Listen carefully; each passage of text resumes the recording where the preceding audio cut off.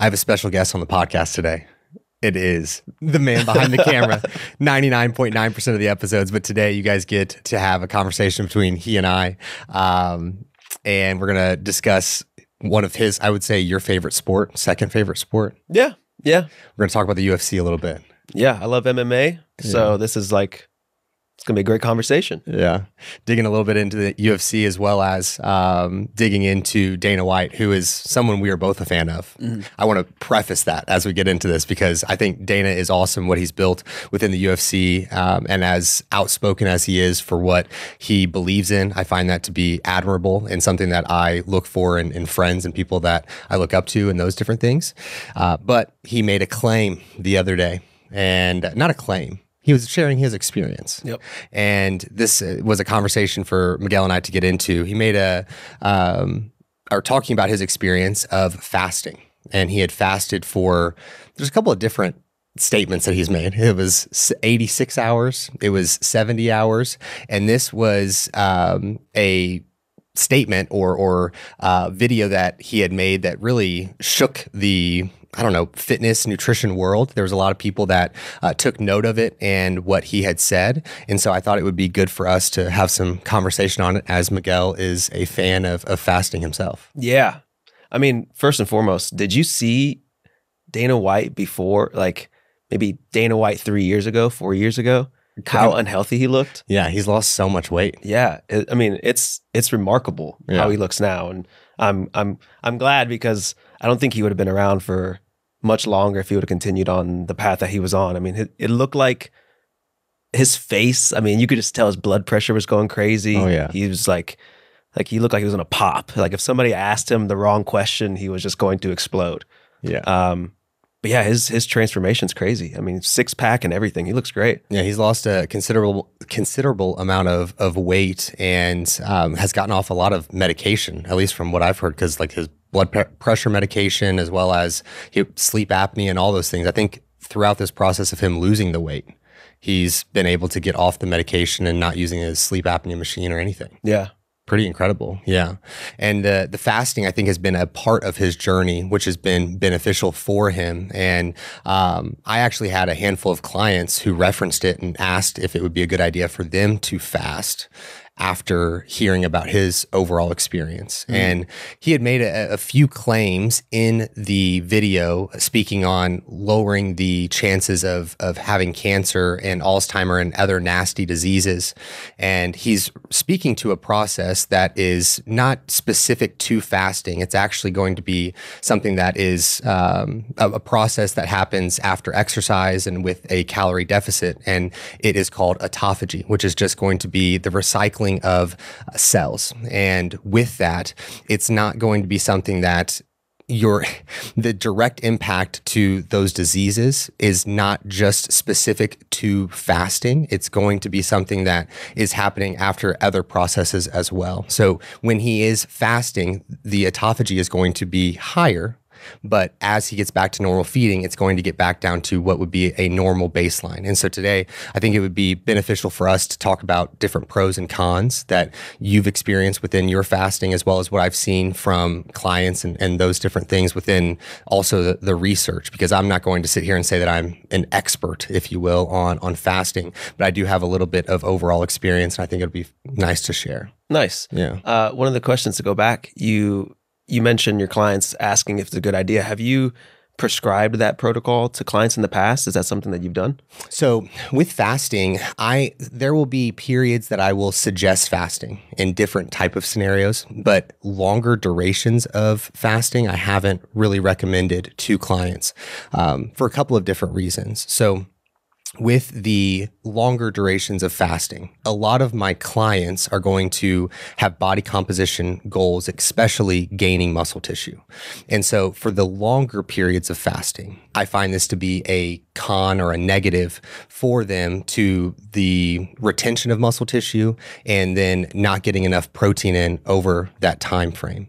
And so that would be a big reason why I wouldn't recommend it over longer periods. But there are going to be specific cases that maybe a 24-hour fast may be beneficial. Yeah, I think there are people that if you're training for a purpose, like you're saying, put on muscle tissue, or training for a race or maybe a bodybuilding show, it may not be the most advantageous thing to do because, I mean, you're cutting out food, you know, you're going to have a pretty big caloric restriction at that point in time. So it may not be the best thing for them. But, you know, me personally, when I do it, I find that it helps.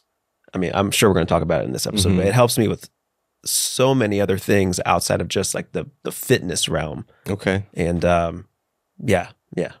Let's dig in. So we can kind of get started with the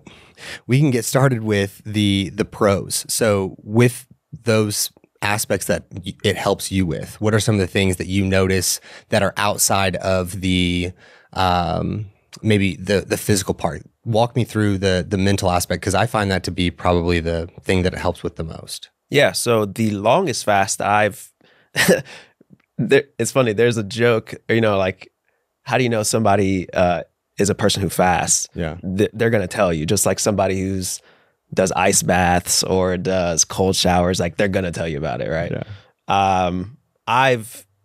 I started fasting, I think 2019, 2020, 2021. I started doing prolonged fasting. I would start off with for me, it was intermittent fasting. I got into doing that because it was like, you know, I think there was like a trend in the fitness industry at that time. There are people like, I remember Brandon Carter. It is. He's a online fitness coach. There's the other guy who he drinks all the San Pellegrino. He has the house. He looks like Bruce Wayne's house. What's his name? I don't know.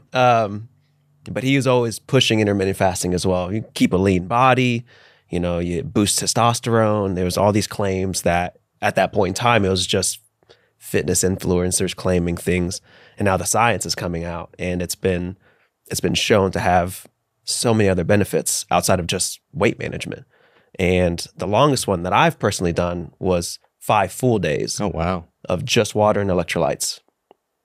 And I mean, 5 full days being dinner, let's say if it was Sunday to Saturday, for example, I can't remember exactly the days I did it, but Sunday night was my last meal or my dinner. Monday through Friday, full fasting, just water and electrolytes.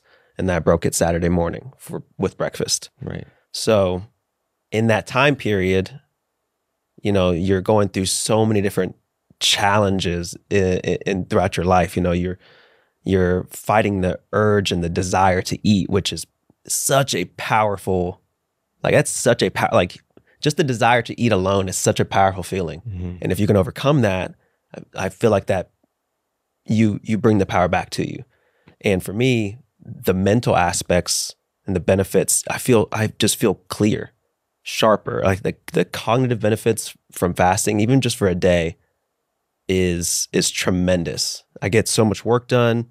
I usually meal prep on the days that I fast, it even ramps up the challenge as well, because you're like, the aromas of food are around you and you're just staying disciplined.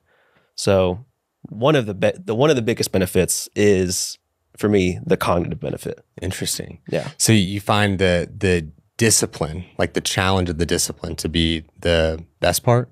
Oh yeah. It's one of those things where like you're just doing something, you know, to quote Sue Gaines, right? Right. Do something hard. You're doing something hard for yourself. Right. And it proves to you that you can do hard things. And at the end of the day, it's just food. But some people have such a connection. Like I've heard so many times, oh my gosh, like I would die if I didn't eat one. You know, it's just like you really won't. Right. Like you won't. It's a mental challenge, but when you overcome that and you get past it, it's such an empowering feeling. Yeah. I find the discipline aspect and just challenging yourself to be an interesting tidbit of fasting in general. So I find that to be something, especially in our society. It's one of those things that food is just a part of absolutely everything. And we're very unaccustomed to only having, 1 to 3 meals in a day. Like most people are going to have those 3 meals plus snacks sporadically, snacks before bed, snacks in between meals 1 and 2, snacks after lunch type situation, and just constantly having this comfort of being able to grab the food. And so navigating through the mental side is a really cool challenge and adversity. And I think that putting hard things into our life on a semi-regular basis, however we're implementing that, whether that be through our resistance training, through different forms of fasting, the cold plunge, for example, like these different things that just give us a little bit more adversity are good tools for people to implement to stay disciplined within their mind and to be a little bit more calloused, because I think that having a calloused mind is going to be a benefit to all aspects of our life, to where we can work through more difficult things as they present themselves in our day-to-day life, especially when we're pushing ourselves to do these things on our own accord. Yeah. I would say one of the pros to fasting, or intermittent fasting more specifically, because longer duration fast, I think the largest benefit is going to be the mental side. And there's spiritual components too. Some people do it within their religion and those different factors. We're more so, especially with the listeners of this podcast, speaking to body composition and improving those things. And so what I find to be more with intermittent fasting specifically is that the caloric restriction to whatever that feeding window is going to be is the opportunity to have better control over your food intake. Like there's just a smaller amount of time that you're going to be consuming food. Thus, you have less probability or possibility to overconsume the calories that you have planned for that particular day. And so if you are in a calorie deficit and you find yourself in a position where you are overconsuming those calories, this may be an opportunity for you to tighten things up and have a different approach to how you go about the dietary intake. It's not that intermittent fasting is this magical tool that all of a sudden you lose the weight. It's the structure to it more so that allows for the person to lose weight and have better control over their calories. So I find that to be one pro, which you kind of spoke to. Yeah. Yeah. Intermittent fasting is exactly that. It's just a tool, I believe, and a lot of those people just need structure in their diet. Because I'm the same. Like if you don't have a structured diet, if you don't have rules and regulations and put yourself in a box, you're going to snack whenever you want. You're going to pick up these bad habits. And having this feeding window where you can say, hey, I'm only eating for this 8-hour allotment. Anything else is off limits. I think that just allows people to make fewer bad decisions. Yeah, I can agree with that. Are you wanting to hire the last coach you will ever need? Well, look no further. Physique Development is here to help you. We have a huge emphasis on knowledge and communication and making sure you know how to get yourself in the best position so you never have to hire another coach again. If this sounds great to you, then go ahead and fill out the inquiry link in the show notes or the description box, and we would love to get on a call with you. The other pro that I had made a note of is giving your gut a break. So this kind of goes back to the athlete of who may be eating 3,000, 4,000 calories on a regular basis and having a fasting period of even just like 12 to 14 hours, a shorter one, can be really beneficial to just allow for their gut to get a little bit of a break, work through some of that food that has been sitting on their stomach for the duration of time that they've been overfeeding in the goal of gaining muscle tissue, improving overall training performance, whatever the case may be. So I think that giving the gut a little bit of a break from time to time is a helpful tool that can be implemented within fasting. Yeah, couldn't agree more. Yeah. Yeah, at this point in my life, I'll do one full day of complete fasting, just water, every week or two. Okay. And usually it's just I don't have a specific day I do it. A lot of times I just try to tune into my body and listen.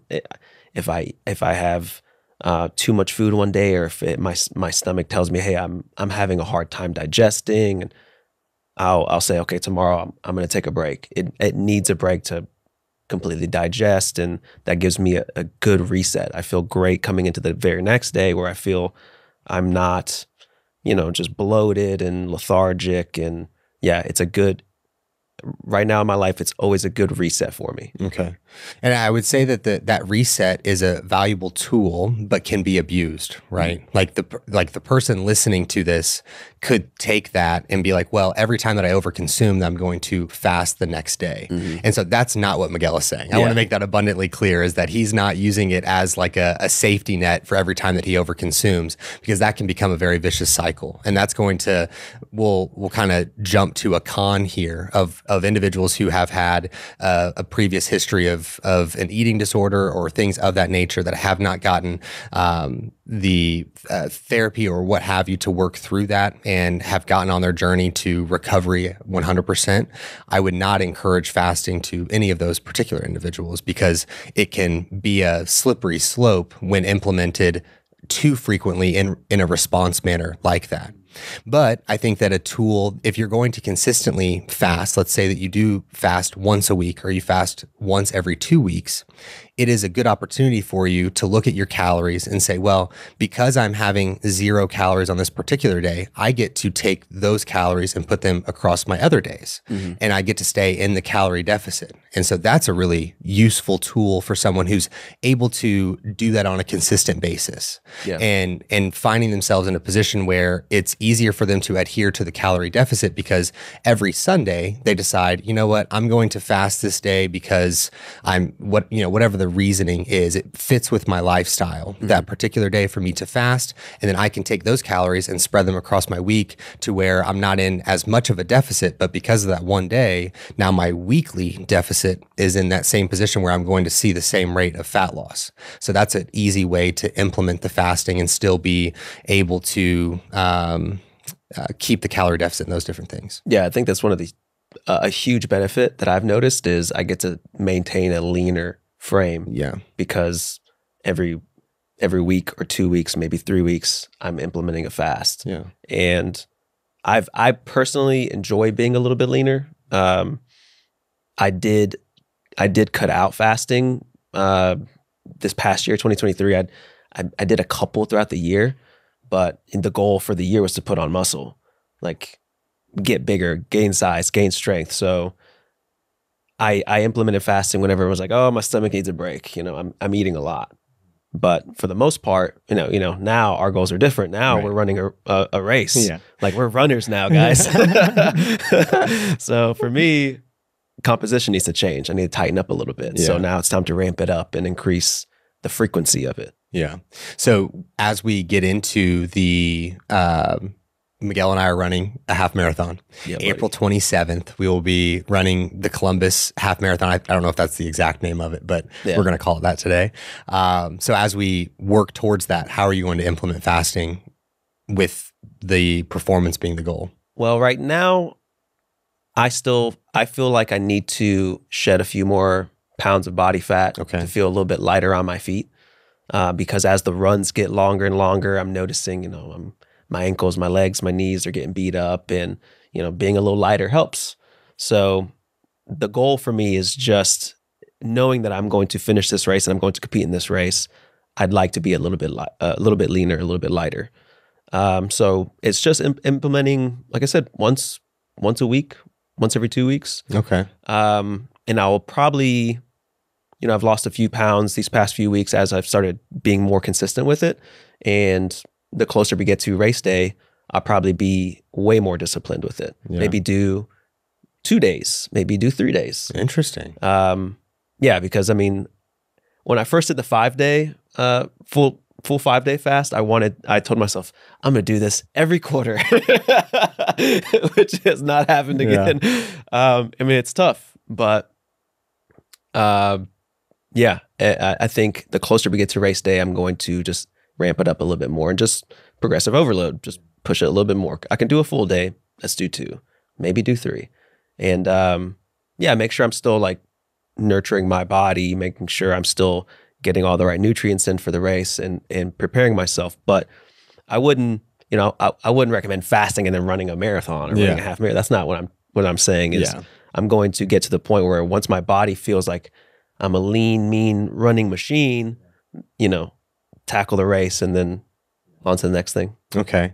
And will you run on days that you're fasting?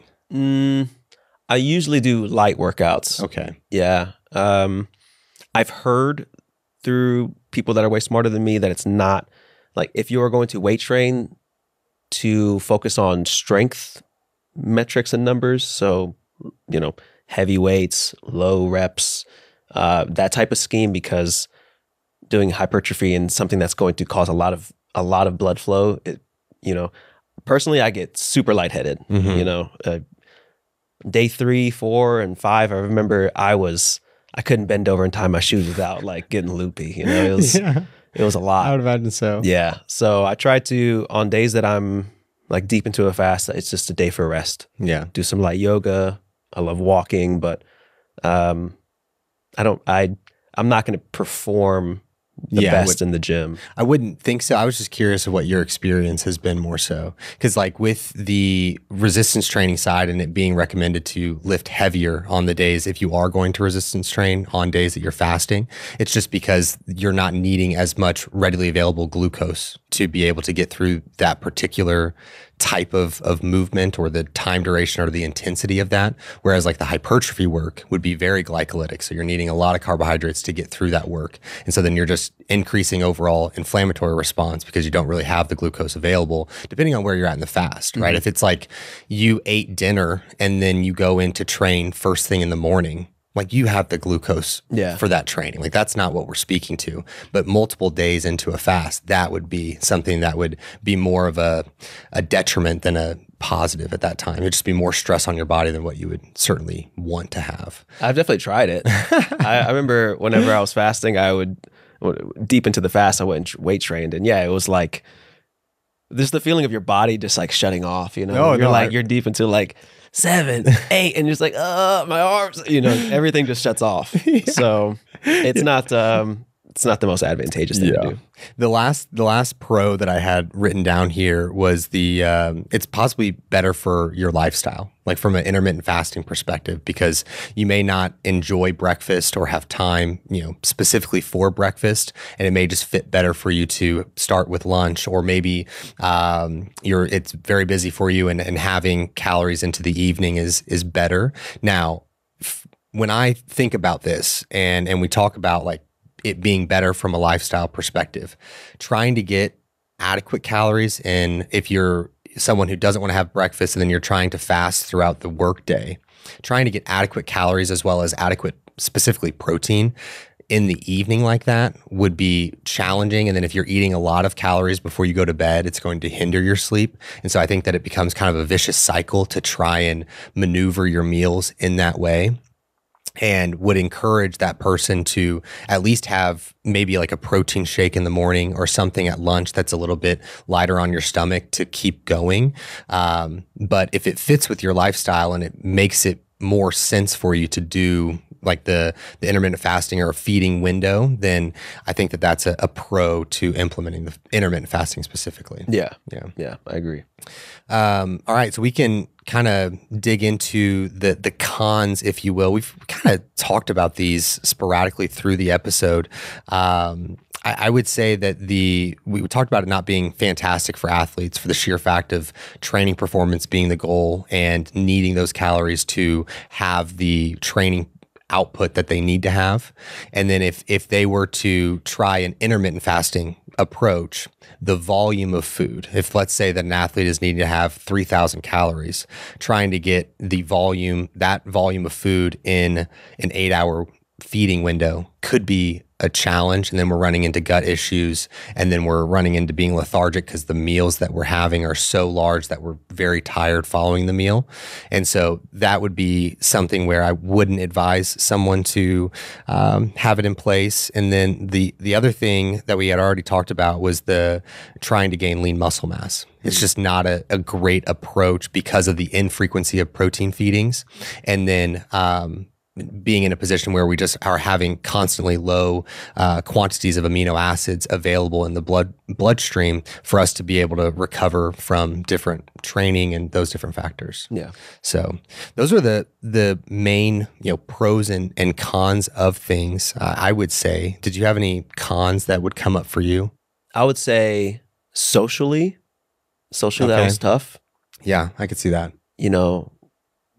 I like sharing meals with people and breaking bread, and you're that oddball out when you're like, can't have this, guys, I'm fasting right now. It's just people are understandable, but that's definitely a con. There's a social aspect. Just like with bodybuilding, you can't have certain meal, or you can't eat certain things, or you're locked into a diet. Con could be, I remember feeling my, like, not my blood pressure necessarily, but I felt like I could feel my, like, throbbing, like my head. You feel everything. Yeah. When you're deep into, if you're on day 3, day 4, day 5, you start really like paying attention to your body a whole lot more. And there were moments where I couldn't. I remember day 5, I'm editing a video, and I couldn't even like stare at the screen.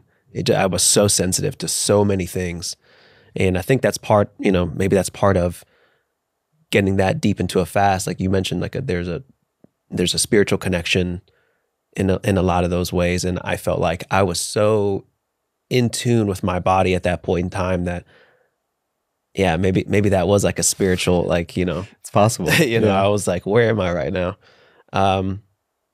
And a con for me that I always complain about, and I know you've heard me talk about, it's like my extremities get so cold. Yeah. I think that's just, the blood circulating. Blood circulation and electrolytes being off, those type of things. Yeah, that one, whenever I'm fasting, and it's like, in the wintertime too, it's tough. Yeah. Like it's cold outside, and then you decide to fast. You'll see me, like, I'm at the house, I have like wool socks, I have sweats, a hoodie, like I am bundled up that day because I'm freezing. I would say for me personally, those were the biggest ones. One that came to mind, and one I haven't had to experience myself yet, I can imagine it being challenging, is having children and fasting. I would imagine that to be very difficult because you're not going to have your kid fast with you, So then you're sitting down and making dinner, and they're like, Mommy, Daddy, why are you not eating dinner? And it's like, we're fasting. And like your kids want to generally CPS. your kids want to do what you do oftentimes. So then it's just, you've got to, being able to convey that information in a way that is understandable to whatever age that child is. And I think that that's all nutrition when it comes to teaching a child about it, whether that be being in a calorie deficit, or it be fasting, or it be, having some things that are not the best. Like how do you manage that conversation? Like I enjoy having those type of conversations with parents of like how they teach their children these different things, because there's not one way of doing it. And I think that your parent is going to, the parent is going to know the child the best of like how they're going to understand these different things, or possibly, I suppose. And I bet that that's a challenge. If you were trying to implement fasting, I would say probably the easiest would be if they were doing it from a religious perspective, because it's just part of, I think that's probably like the most black and white way to explain it. But if someone was to be doing it from a health perspective, they'd wanted to discipline themselves, and it's like, well, I want to be the child being like, I want to be disciplined. It's like, well, no, like this is a specific scenario, and educating on that would be an interesting hurdle. And I would imagine that that's a strong con of parents wanting to potentially implement fasting in some way. Yeah. Have you ever considered? So I've done a handful of fast, really just like 24-hour ones. And I find them to be, and they've been in seasons where I've gone long stints of overfeeding with the intention of adding muscle tissue and being in a calorie surplus. So I've used them on the back end of those situations, and find them to be beneficial there. But outside of that, I find like the cognitive side for me, it is more distracting to not be fed when I'm trying to work. Like I work a lot better and more efficiently off of like a lighter meal relative to not having any food. Like for me, I used to think that I was really good with fasting until fasting until breakfast, which we don't have breakfast until later. Like when you get here at like 10, we're generally eating breakfast. And so I used to think that I did better with waking at 5 and then having those 5 hours of being fasted and working during that time frame. But over the last 6 months, as soon as I've waken up, or as soon as I've waken up, waken.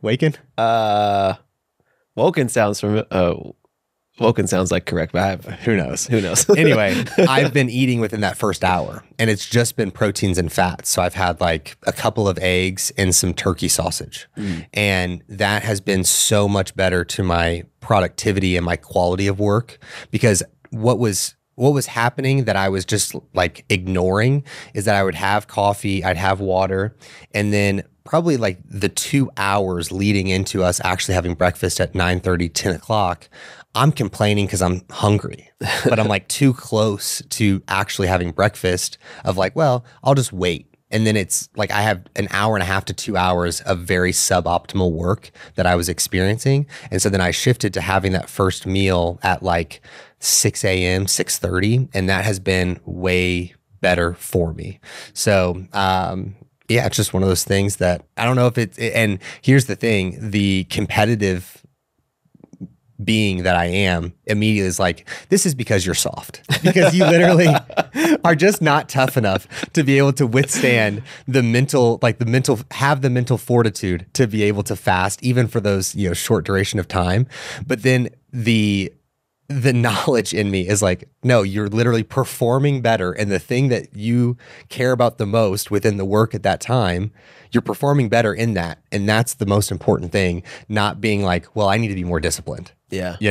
So balancing that voice in my head is a challenge. Yeah. It's a dance, right? Yeah. I feel like there's a dance between knowing what you should do and knowing the benefits and the science behind everything.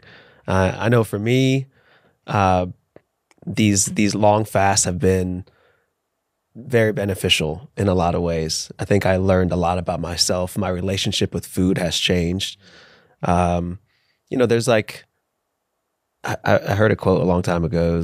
It was something along the lines of like, fasting is a full stomach, but a full spirit. And it resonated with me because there were times where, when you break that fast and you like taste a strawberry again, it's like the sweetest thing in the world. Yeah. Like I don't crave certain things after a fast. Like you get past the hurdle. Like if you're doing one day, for example, you'll have like, oh, I'm craving breakfast. It's about that time. You get past that, it's just gone. The feeling is fleeting, and then you're just zoned in, and those waves come throughout the day. And then at the end of the night, you're like, man, I could really eat, but me personally, I like to sleep, and I love breakfast. So like sleeping it off and waking up and having breakfast the next day is it's the best. Yeah. But into those deep fasts, you just find out so much about yourself. Yeah. It could be that you're soft. It could be, but at the same time, you're putting yourself through something that is, it's just like there's like, again, my relationship with food changed. Right. There's some people, it's almost like you're cultivating compassion for people that are less fortunate than you as well. Yeah. You just, you tap into something where you're like, what am I complaining about? Like what, my body starts to feel better. Inflammation's going, I lose weight. I feel good. It may not be for everybody, but I've also enjoyed, I'm not too vocal about it, but I have friends that are trying it out now, that are asking me questions, and they're like, oh, I'm doing a full day, or like, should I, what electrolytes should I buy? It's like little things like that where I'm like, oh, there's a movement happening now, where it feels good to like be a part of something like that. So yeah, I think it's just one of those things that you're choosing a hard thing to do, and it challenges you in a way that feels that it is almost expansive. Like you are learning more about yourself, as well as learning more about yourself as well as improving the relationship with food, I think is a powerful thing. And I think that having those short list of things that you can tap into to challenge yourself in those different ways is very useful. Like you think of fasting, cold plunges, the like the sauna, running, all these like physical different things, and people want to always have the data of all these things do so much great for your body, and you have all these kind of hidden benefits, but not always is that the goal for every person in doing those things. Like just having the hard is good enough in some of those scenarios. Like being able to have that adversity is a good thing to have and challenge in your life. Because I find that with like the sauna sessions, like not everybody enjoys just sweating their ass off, like sitting there and dumping fluid. Yeah. I love that. Like I love the challenge of having to really focus on my breathing and just pouring sweat and having to really calm myself down. Like I like the threshold of getting to a high point of like anxiety and overwhelm, and my body is wanting to just be like, stop whatever we're doing, and then being able to pull myself back to a calm state. Like that is something that I thoroughly enjoy, and I seek that experience in different things, and that happens with running. Like I can get way too hopped up with running, and I have to calm myself down. And the same thing can go within resistance training to a degree. I think that running is a better example to that. And then hot yoga sessions are huge with that. And that is like if I was to be addicted to anything within yoga, it's the hot sessions and like pushing myself to that point of my heart rate's getting up, but I am the one that's in control here, that I can get back to my breathing and being able to calm myself down. And being able to have these different experiences of calming myself down allows for me in times where events are happening, whether it be work or my personal life, where I am getting more emotional and my heart rate is elevating and I'm getting more stressed. I know that I can call back to myself of like, I can calm myself down. Like I don't have to just be in response to whatever is happening. Like I have the power to be able to calm that down. And that's coming from the repetitions through the things that I'm actively trying to do that are hard. And I would say that fasting, falls into that category as well. Yeah. Yeah. And I think that, fasting is going to be more difficult for some people than others. And, would potentially be even more reason to potentially do it. Yeah. And always just, if people are interested, just baby step it. Right. Start off with intermittent fasting. Stick to that for a few weeks, a few months, and see how your body responds. If there's a feeding window that works for you, start tapping into some of that. And in a personal friend of mine, he kind of did the exact same thing, and he's now getting more consistent with a full day, like at least 24 hours, and he's found a lot of benefit through that. That's good. So there's going to be pros and cons, but to me, at the end of the day, it's just a tool. Right. It's just a tool to use, just like, a keto diet, for example, or sauna.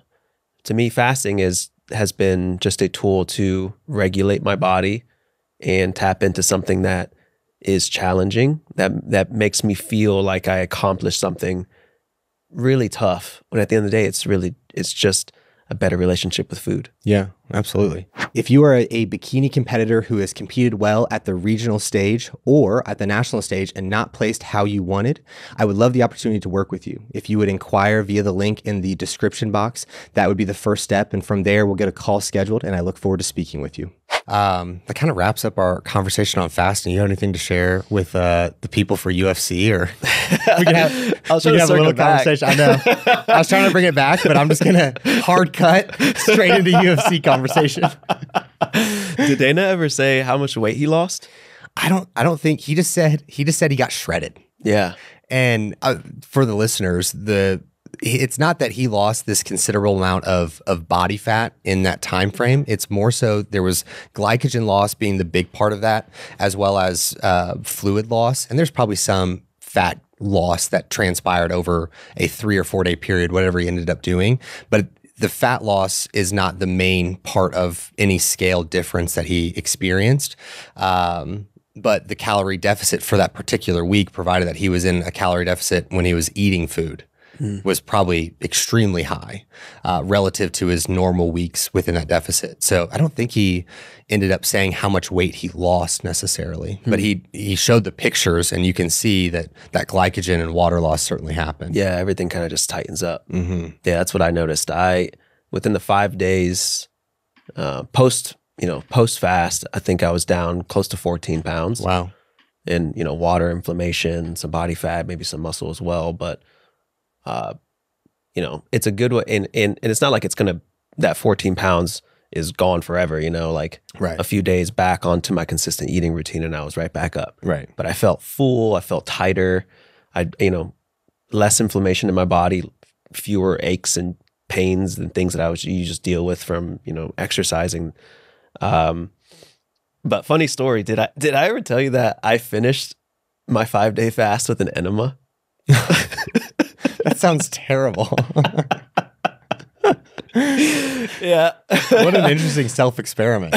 It was a very weird self-experiment point in my life, but you'd be surprised how much is still left in your system after 5 days without anything. Yeah, you're still working through quite a bit of Yeah, I was shook, man. That whole experience, like somebody told me, like, maybe you should try this out, after the 5 days, and I was like, yeah, why not? Never done that before. I'll try anything once. Dude, that whole experience was very strange, but there was still stool. I was like, after like nothing in my system for 5 days, and I'm still carrying that around. That's crazy. Wild, man. The body's a weird. It's a weird place. Yeah, I mean, how much fluid did you drink on a day-to-day basis during the 5 days? Oh man, probably. I would say I started probably like a gallon, but it definitely ramped up after that, because I mean, to me, it was like water, electrolytes, and water with Mio. Okay. Just to like give it some flavor or something. Right. And that at one point became like, I craved it because it's all I had. So it was just like ice. I was always munching on ice, just something to kind of keep me busy. Right. And I would say like a gallon to 2. But I mean, it was just like flushing the system constantly, Yeah. Interesting. UFC. Let's go. Is there any, so UFC is something I'm getting into. I have appreciated the sport, but have not known a ton about it, as well as boxing. Like boxing and MMA/UFC have been things that I have just started really being a fan of over the last couple of years. So what's going on in the UFC world? Man, well, UFC 300's coming up, okay, which is that's a big milestone. I don't know if they've announced all the fights on that card, but to be 300 full pay-per-views into this point is, I mean, crazy. I think they're becoming, the biggest sport in the world, and it's insane because basketball, football, baseball, they've been around for soccer, they've been around for so long. What are you doing, bud? They've been around for so long, and then combat sports, which I think Dana White has said this in the past and a few other fighters, but it's such a primitive, thing. People know fighting. It's been around since humankind, so it's like, that's why people gravitate towards this amazing sport. And I love it. I mean, it's not for everybody. It's very violent at times, and but there's nothing more exciting. Boxing as well, but I think as far as like combat sports, MMA has taken, the lead there.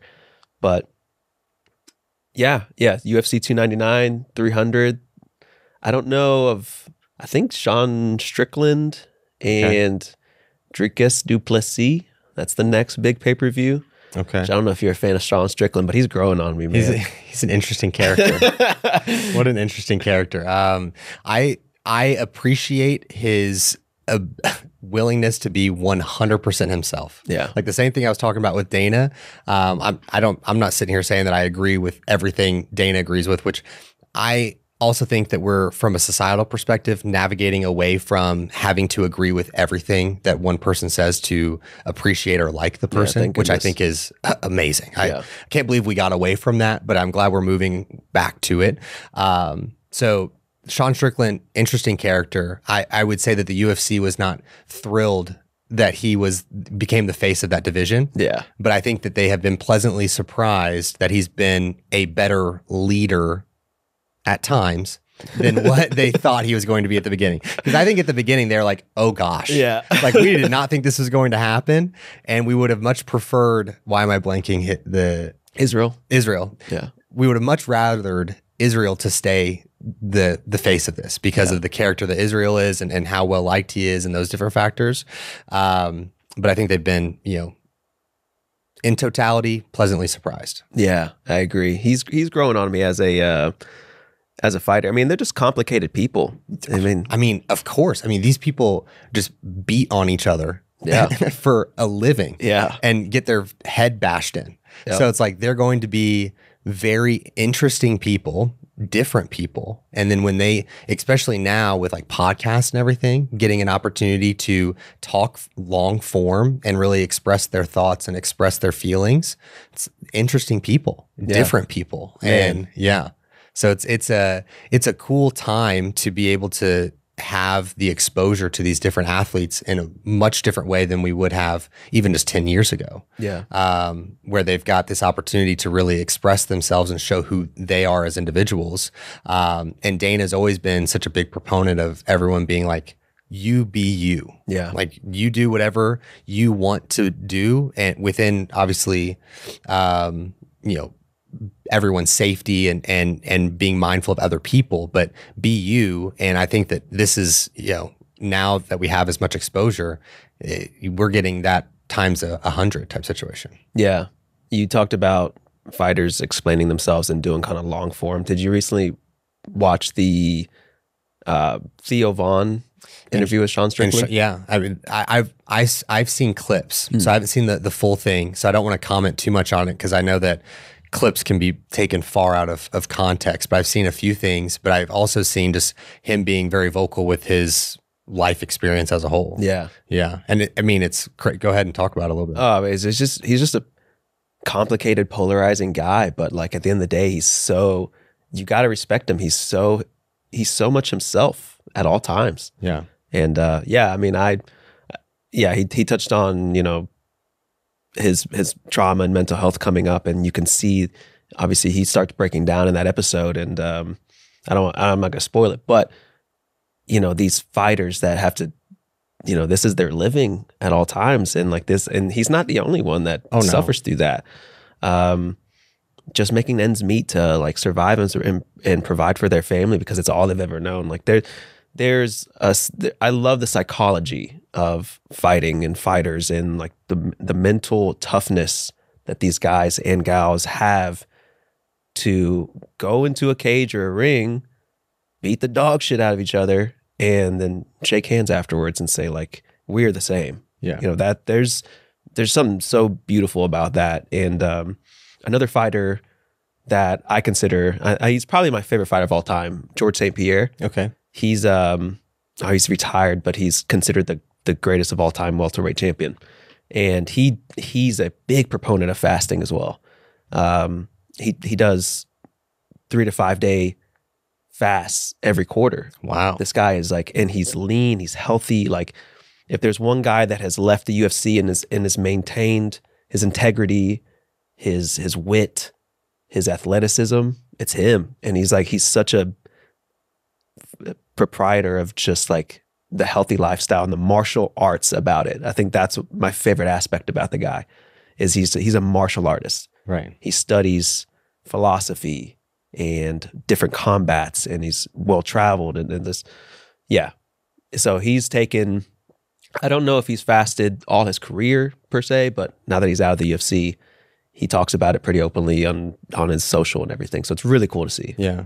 One thing I admire very heavily about all athletes is their ability to commit to plan A and like not giving themselves an option for plan B at any point, to get to that stage, especially within the UFC, to be at the top. That person's commitment to just the belief that they could get there is one of the most impressive things, because a majority of people will never in their life have that much self-belief ever. Yeah. In any endeavor to like really Like, because those people are also experiencing the same level of self-doubt that other people are going to experience. They're just willing to push past it and willing to continue to believe, even if that voice in their head is continuing to talk and those different things. And I'm sure that in that interview with Sean Strickland, he probably talked about that a decent bit, because he's had a rocky road to getting to the top. Yeah. And a lot of people, I mean, myself included, when he got to that title fight, would not have, believed he was going to win that fight. I watched that in amazement as he continued to win round after round, and then to, have his hand raised at the end was astounding. I mean, I remember us talking about it before the fight happened. Of like, there's literally no chance he wins. I was like, put money on it, dude. Put money on it. There's not a chance he wins. Didn't listen. Yeah. And so I find that to be one of the most admirable things, and like the base of the just respect I have for every athlete that gets to the professional level, is that to have that commitment to plan A and not allowing for themselves to veer away from that is incredible. And especially I think of guys like Cooper Kupp within the NFL, who is a receiver for the Rams. He went to a very small school, was not sought after from a draft perspective, but he and his now wife had fully committed that he was going to the NFL and going to be a great NFL player. And she financed a lot of their time through his college, and then also like early into his process of getting into the NFL, as he continued to be chasing his craft. And he committed his entire being to be the best wide receiver. And now at this point in his career, he's one of the highest paid receivers. Wow. I think he's got a handful of different stats that like most career yards, or not career yards, but yards in a season.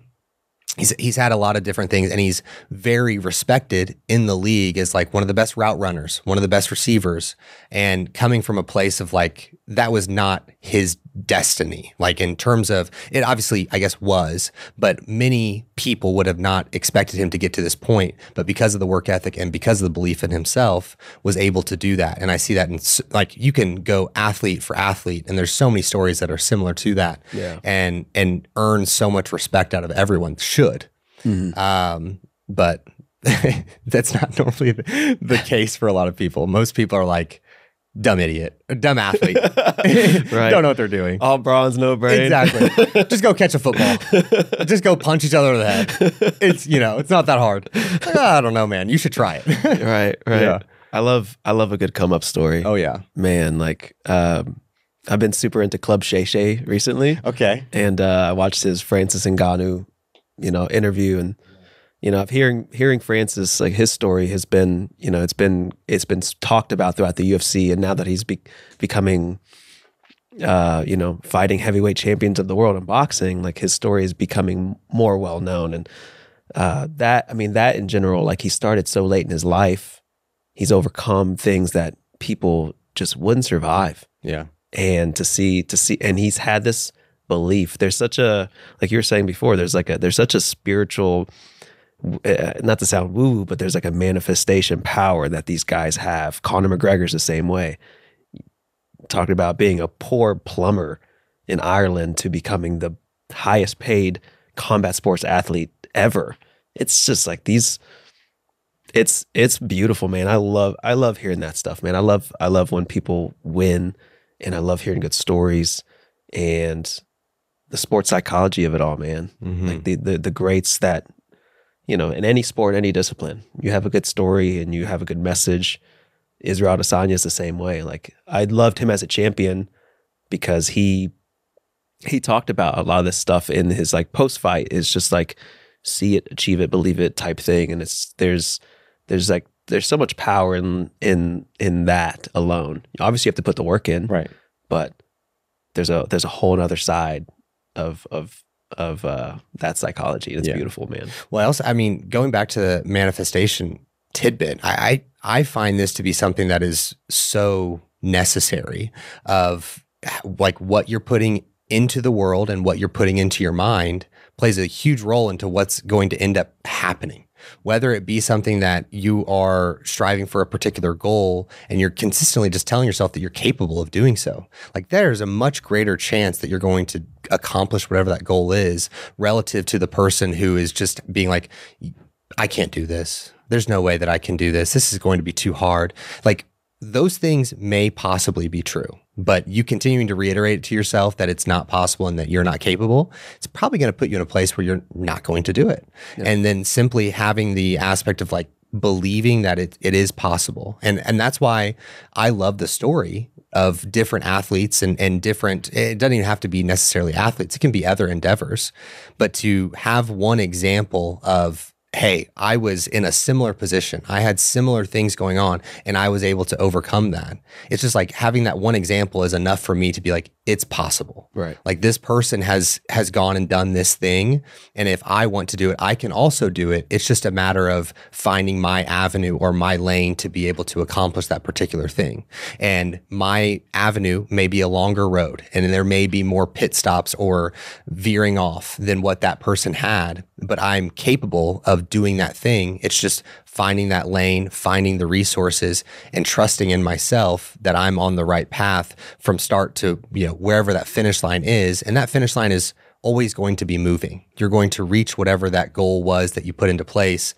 And it may be unbeknownst to you type situation, depending on what the thing is. Like I think of different things that I've accomplished, and I think, well, in the moment, I didn't even realize that I had gotten to where I wanted to be because I had already moved the target, because I had already seen the progress and be like, okay, well, the next goal. Mm-hmm. And so you want to be mindful of those situations where it's like, I need to slow down and recognize that I did accomplish this goal that I set 5 years ago, but because I've, distance wise since I did it and I've had other goals and those different factors, I didn't even recognize or give myself kudos in that moment to have accomplished that goal. So I find a lot of benefit to just speaking positive things, speaking positively to yourself, and like not telling yourself you can't do things. Like I find a lot of like, I refuse to say I'm poor or I can't do this, or I like any negative thing that I do not want in my life. Yeah. I refuse to say it even in a joking manner. Yeah. Because I really do think that if you're joking about it, you're still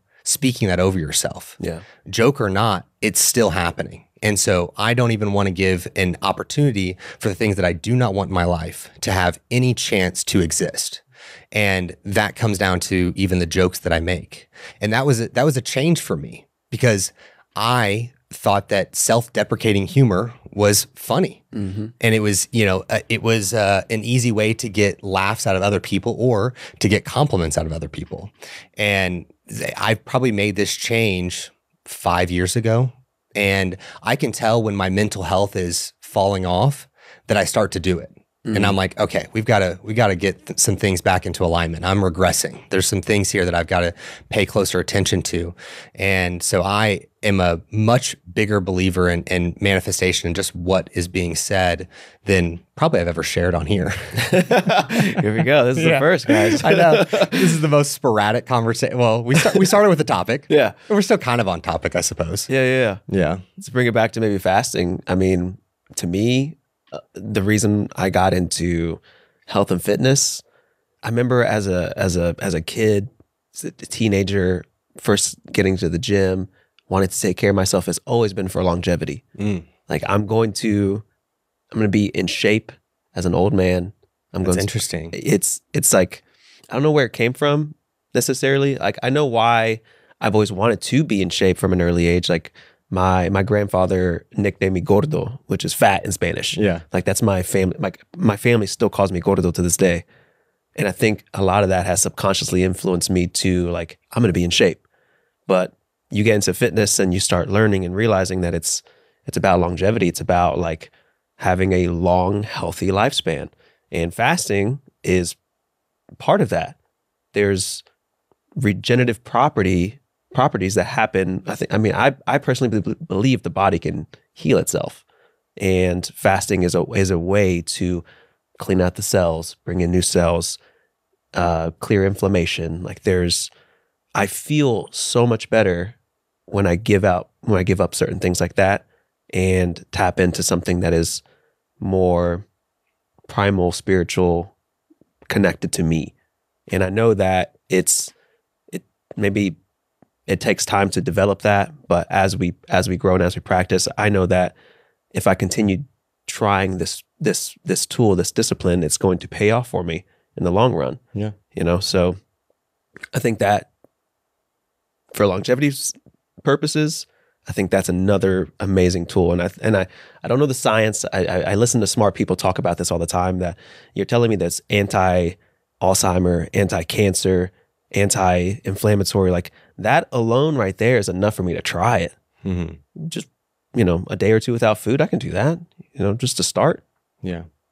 Yeah. It's interesting that you started resistance training and getting into fitness and everything with longevity in mind. Because I would say that I probably did not get into longevity personally. Like I was aware of it, but I was always like, it's not really part of my goal right this moment. Mm-hmm. Probably until the last year to year and a half, where when I first got into training, it was literally just to not be scrawny, not be skin and bone, because of the athletic side of things and my friends carrying more muscle tissue than me and being better at specific portions of the sport because of the lack of muscle tissue that I carried, or them having more muscle than me.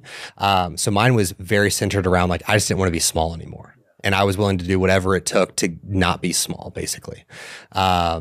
And realized within the last probably year and a half of me continuing to have this pursuit of running away from being small is not going to be the most fulfilling process. Mm-hmm. It's going to have a negative side long term for my overall health.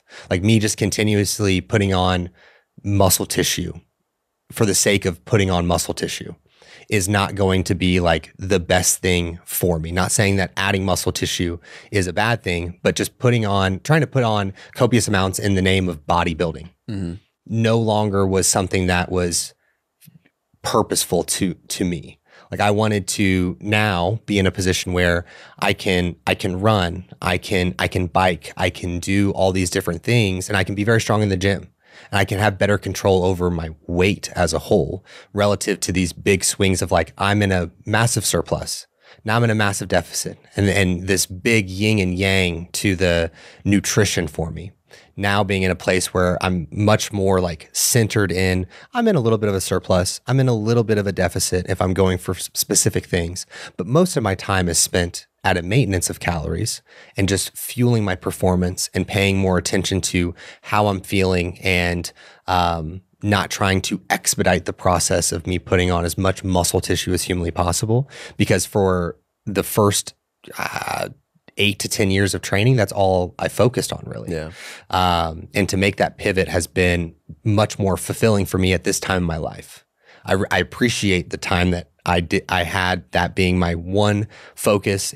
A big part of what we've built here at Physique Development, and something that I still have a burning passion for, of understanding and doing for other people. And I still want to add muscle tissue in different places of my body. Mm-hmm.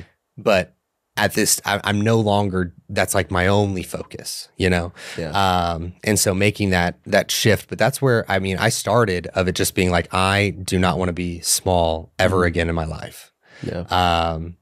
And so it's interesting that you were able to start from a longevity perspective. It's a pretty cool perspective. Yeah. I think we all go through that period of obsession. Oh yeah. Where that, I remember bodybuilding.com and looking through magazines and seeing all these amazing physiques and I want to get that. I want to be that. I remember never having a six pack and being this is something I desired and wanted.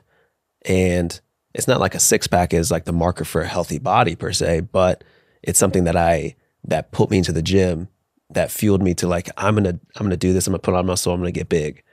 And years into this experience, I'm well, I'm gaining muscle. It's a good goal. I feel good, but I'm not Jay Cutler, Yeah. You have this expectation of I'm gonna eat all this protein and buy these supplements and eat all this food, and and just get massive.